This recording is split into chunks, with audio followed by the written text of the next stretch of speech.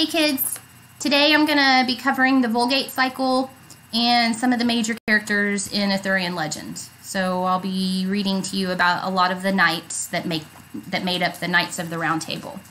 The Vulgate cycle is a major source of Arthurian legend that was written in French.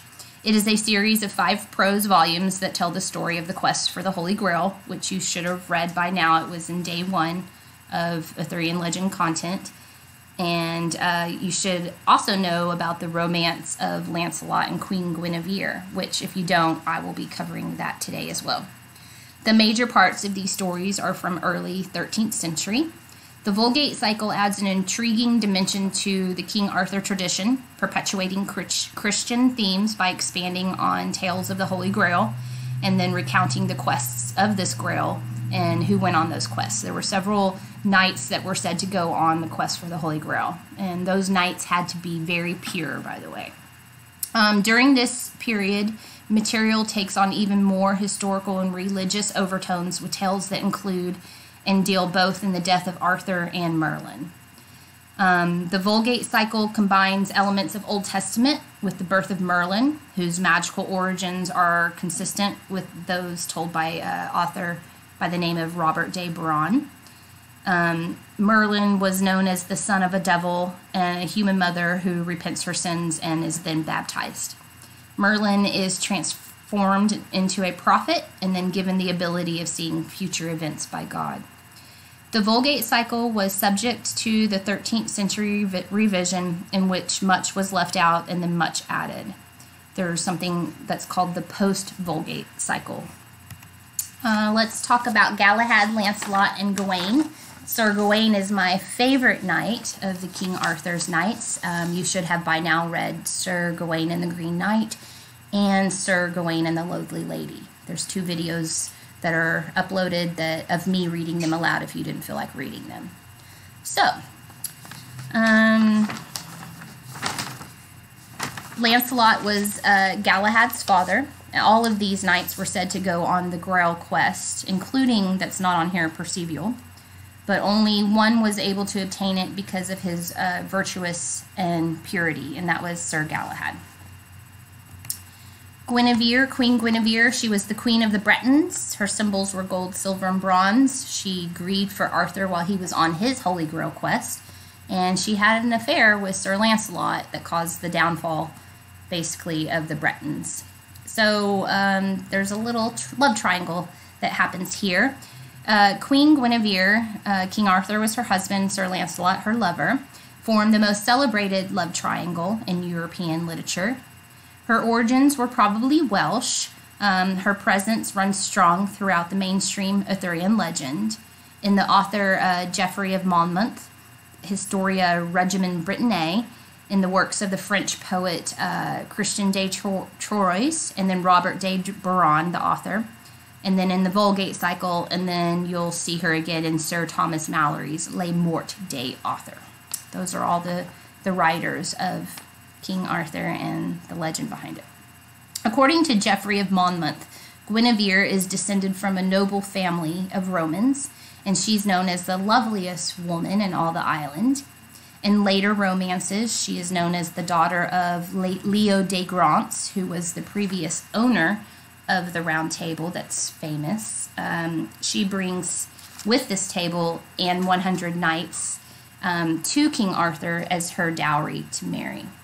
By the time the poet Christian de Troyes wrote of her affair with Lancelot, it's well established. It is he, Lancelot, not Arthur, who rescues Guinevere from her abductor, Maleagant. She is an accomplice to Mordred's treachery against Arthur in the Vulgate cycle. And then in Thomas de Malory's Les Morts des Arthur, where Queen Guinevere's character comes to full fruition. Here, her lifelong relationship with Lancelot, who rescues her from being burnt at the stake for adultery, eventually brings about the downfall of all of Camelot. So, Queen Guinevere. Merlin was known as a druid priest. He was a mystical assistant to King Arthur. He was the advisor to the king and the Knights of the Round Table, and he was also one of the ones that warned King Arthur about his downfall that would be at the hands of Mordred. Merlin was believed to be a seer or prophet by some, enchanted with magical powers, or just a wise man by others. His legend probably originated in the 500s and then was embellished through time. Merlin made his first appearance in literature in the early 12th century in Prophecies of Merlin that was written by Geoffrey of Monmouth. Monmouth based his Merlin on a legend who was called Mirrodin. Merlin is credited with helping to establish the famous Round Table where all of King Arthur's knights sat, and he played a major role in the mysteries of the Holy Grail.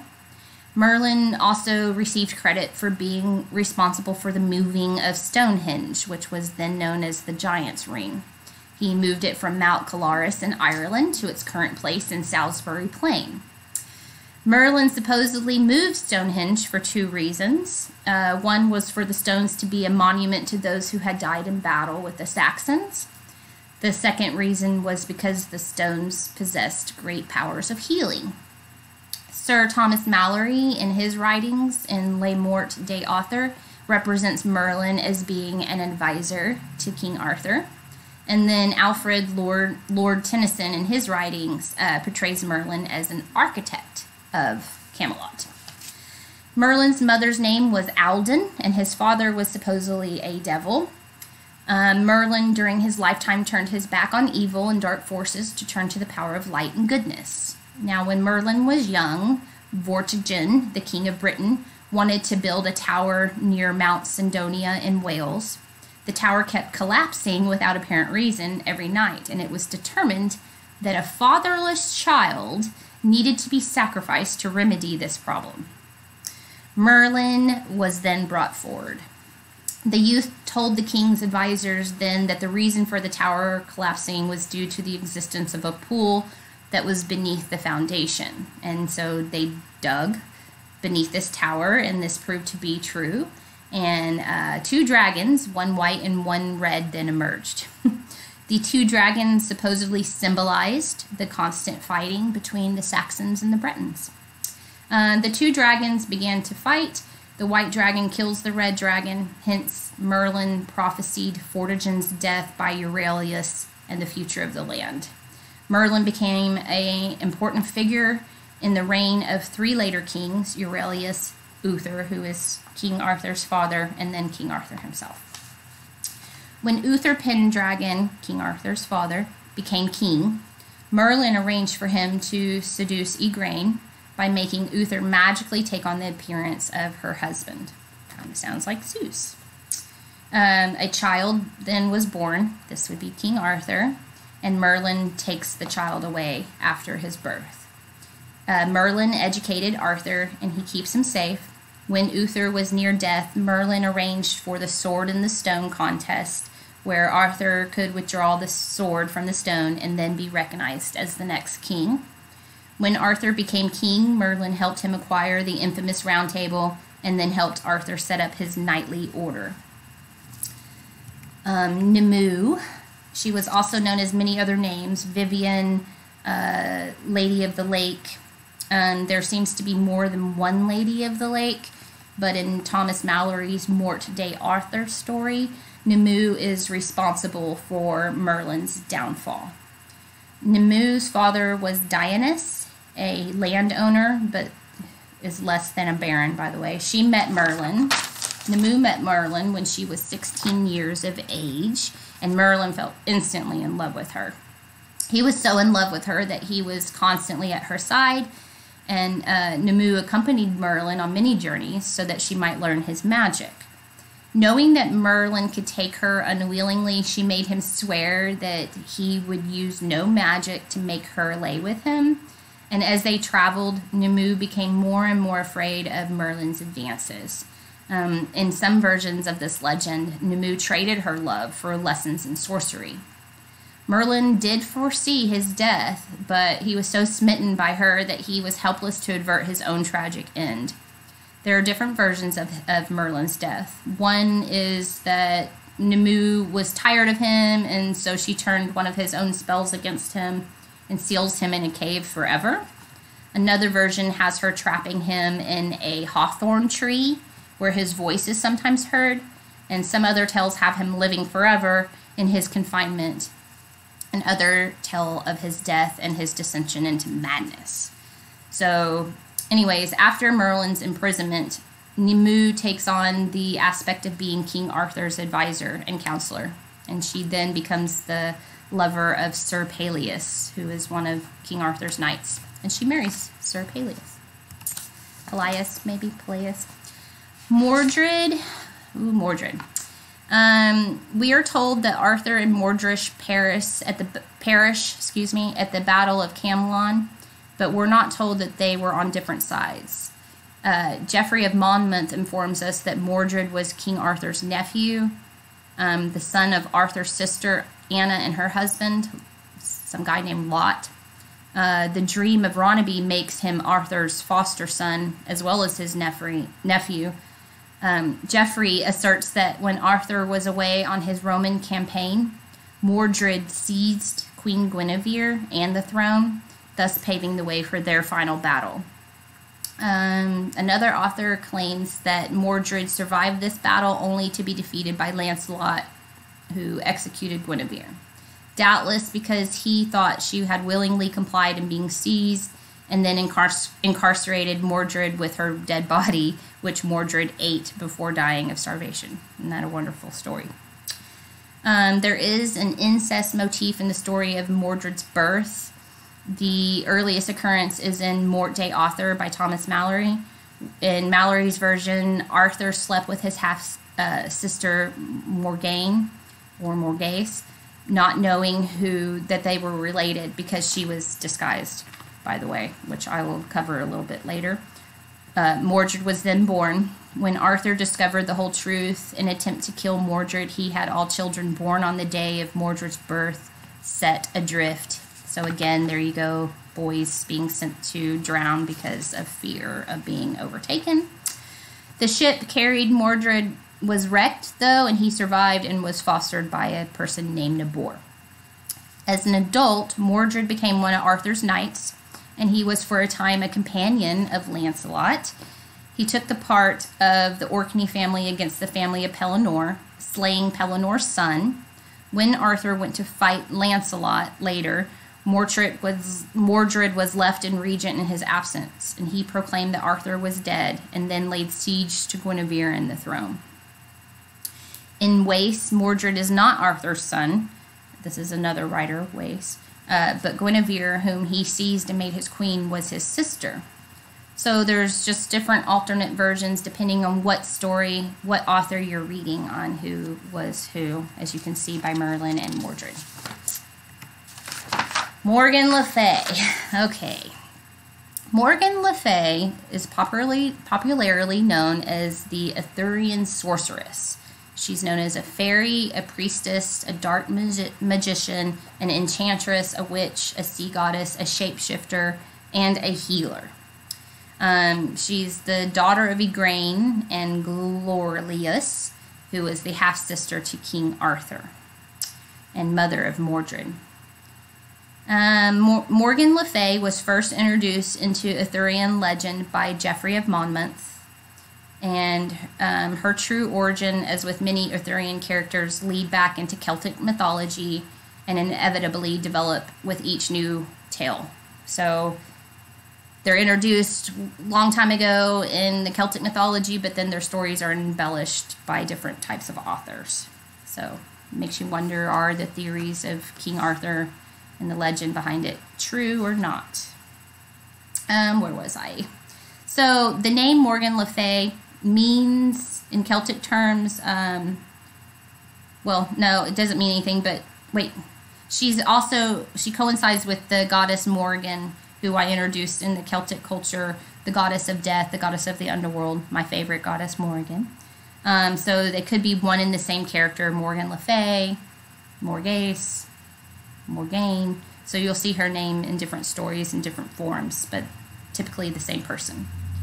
According to Celtic tradition, the Morgan, a triple goddess, thought to be the goddess of death, flew over battles, shrieking like ravens and claiming the dead soldiers' heads as trophies. The Welsh and Arthurian storylines were later merged, forming a link between Modron and King Arthur. The 6th century ruler called Urin presided over loose coalitions of kings. He was a loose ally. Lefay, oh, here it goes. Lefay, her name Lefay, an ancient word for fairy, and to this day, the Breton name for a water nymph is Morgan. The possible roots of the Arthurian character Morgan Le Fay therefore run deep into British mythology and can be traced across several hundred years up to her final act as one of the 3 women who transports the fatally wounded King Arthur in a barge to the Isle of Avalon to be healed. A speculative summary based on Welsh and other Arthurian legends suggests that the identification of Modron and also the river goddess Matrona possibly derived from the Irish goddess Morgan. Given the superstitious Christian attitude towards supernatural women in the medieval era, the more she's humanized, the more the name Morgan Le Fay descends into easy literary metaphor for devious and sometimes evil mischief. Nonetheless, the much maligned Morgan Le Fay never becomes purely evil. Her attractive qualities remain. She's a healer, and she's also associated with art and culture. So, that's Morgan Le Fay, King Arthur's half-sister. She was jealous of Arthur's kingship, and she ends up tricking him to have a son, and they have Mordred, who ends up being another downfall of King Arthur. Queen Maeve, you might recall Queen Maeve from the Celtic culture story, the cattle raid of Cooley. She's the jealous wife who wants everything that her husband has. He happens to have I think he had a white bull, and so she wanted a bull too, and she ends up going through all this battles and cattle raids to achieve the brown bull, who then ends up fighting the white bull, and they end up killing each other, I believe. So, if you remember Queen Maeve, she has the gift of prophecy. She was the one that warned Cuchulainn of his fate. She wanted to ensure that Mordred, King Arthur's son, would fulfill his destiny and overthrow his father. So she was not necessarily a good character in the King Arthur legends. Ector, Kay, and Bedivere. I'm going to first talk about Kay because he's the son of Sir Ector. Ector and Kay were involved in Merlin's upbringing. Sir Kay was the son of Ector and the foster brother of King Arthur.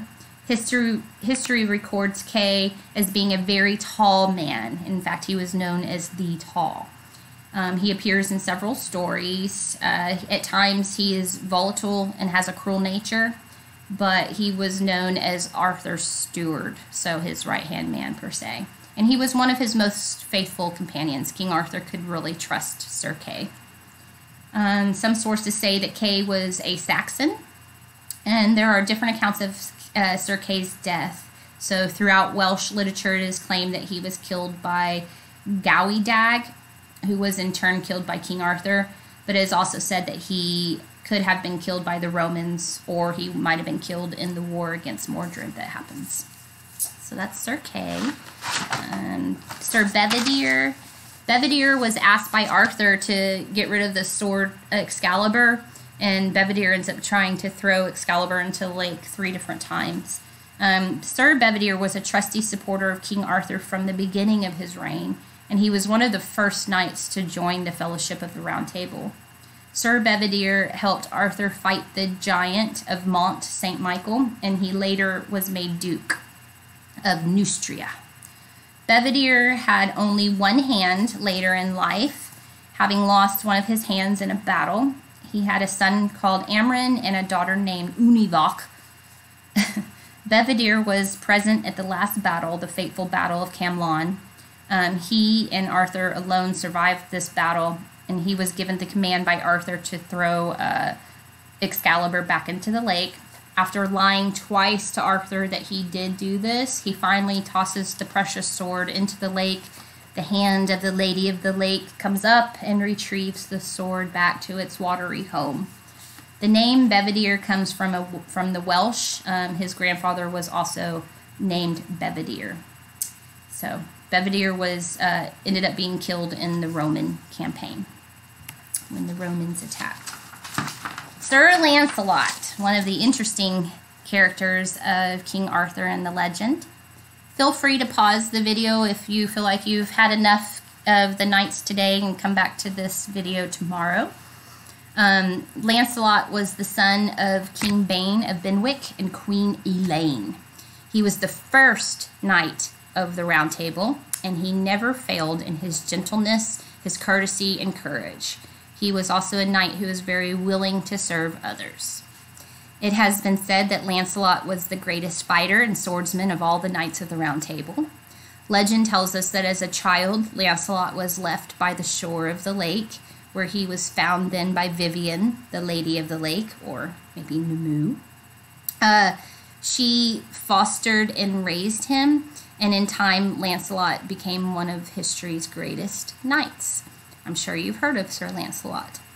Legend also says that Lancelot was the father of Galahad by Elaine. Now, this was a different Elaine than his mother, who died of a broken heart because Lancelot did not return her love and affection. Many sources tell us of the love shared toward each other of Lancelot and Queen Guinevere. Queen Guinevere was King Arthur's wife, if you haven't already figured that out. There may be some truth to this, since Lancelot was a favorite of the queen's, and he did rescue her from the stake on 2 different occasions. She was going to be burned at the stake. It was at one of these rescues that Lancelot mistakenly kills Sir Gareth, which then led to the whole disbandment, the whole ruin of the Round Table. After the queen repented to an abbey as a nun, Lancelot lived the rest of his life as a hermit. So, the question remains, did Lancelot originate in Celtic mythology? Was he a continental invention, or did he really live as a famous knight and hero? We may never know, but Lancelot will always live in our imaginations as one of the greatest knights in history. Take note that Duloc is after his name on the slide here, Lancelot Duloc, and that's Lancelot of the Lake, since he was found by the Lady of the Lake. Sir Tristan. Tristan was a contemporary of King Arthur, and he was a knight of the Round Table. He was the nephew and champion of King Mark of Cornwall. He was the son of Meliodas, who was king of Lyoness. Tristan's mother died when he was born, and as a young man he took service with his uncle Mark. So King Mark of Cornwall ended up raising Tristan. Tristan became the champion of his uncle after defeating and killing Maras of Ireland in a duel. This defeat leads to a truce with King Anguish of Ireland, and he then arranges for his daughter Isolde to be married to King Mark. It was Tristan who was sent by his uncle to Ireland to fetch this would-be queen, and while in the process of bringing her back to Cornwall, guess what? Tristan and Isolde fall deeply and helplessly in love with each other, and therefore they fled from Mark and they lived the rest of their days on the run. Legend has it that while Tristan was playing his harp for Isolde, Mark sneaks in behind and kills him with a dagger or lance in the back. The name Tristan may be Pictish in origin. So I know there's a modern day movie, I think it's called Tristan and Isolde, I could be wrong. It's, I don't know, a good decade, maybe 2 decades old, but there is a little romance movie out there about Tristan and Isolde. And we will finish up with Sir Bors today. Sir Bors was the favorite cousin of Sir Lancelot, and he was the son of King Bors of Gaines and Queen Yvain. After the death of King Bors at the hand of King Claudius, his young son, Bors the Younger, who had nominally succeeded as king, and Lionel were then taken into captivity. They were, however, rescued by a high priestess of the Lady of the Lake, to whom she entrusted their care, and they were thus brought up with their cousin Lancelot. Excuse me. Bors traveled to King Arthur's court with Lancelot, along with Gawain and Bedivere. He acted as a messenger between King Arthur and his imperial Roman enemy. So he was a messenger for King Arthur. He becomes a central figure in the king's European campaign as Arthur's personal guard, and he became a great warrior, wielding Duke Galhalt's sword, and easily he was recognized by a distinctive scar on his forehead. So, there you go. Those are some of the major characters in the King Arthur period, and I hope you enjoyed this. Please like my video if you did. Thank you.